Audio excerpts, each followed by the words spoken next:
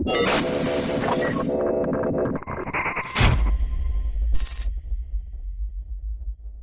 right, I want to do for our exercise index video today, I want to do a hamstring exercise. A lot of people do these Nordic leg curls and they reach out like this. I would rather see you push your pelvic girdle forward so you're actually locked in on your hamstrings. So I don't like this. What I do like is for you to be upright and to come down. So watch when you see people do these. You'll see this. That's not nearly as much hamstring as when your pelvic girdle is pushed forward. This is how I want you to do them. Slow, slow, up, just like that. Now, a couple things. So you got to make sure that you can lock your feet in. So you need a pull down where this adjusts. And then the other thing is this isn't real wide.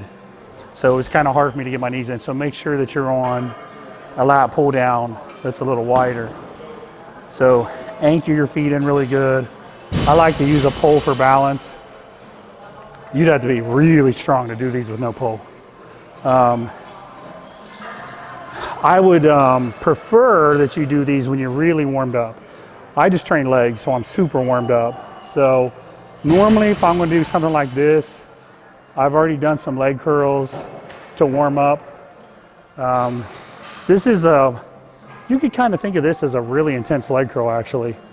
So because your weight, you're lowering so much weight when you come down, but you gotta be really warmed up, okay? Be really warmed up. As far as sets and reps, just do what you can do. If you can only do 4 reps, start there. Work your way up.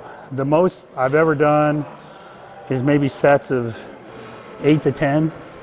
And that's plenty. Even 6 to 8, that's a lot of tension. So I don't really have a name for these.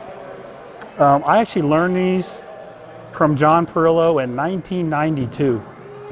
So it's funny how I haven't really seen these until the last 5 years, and everybody's holding each other's ankles down, which are great variations too, by the way. But I always like doing them this way. So I want you to give these a shot.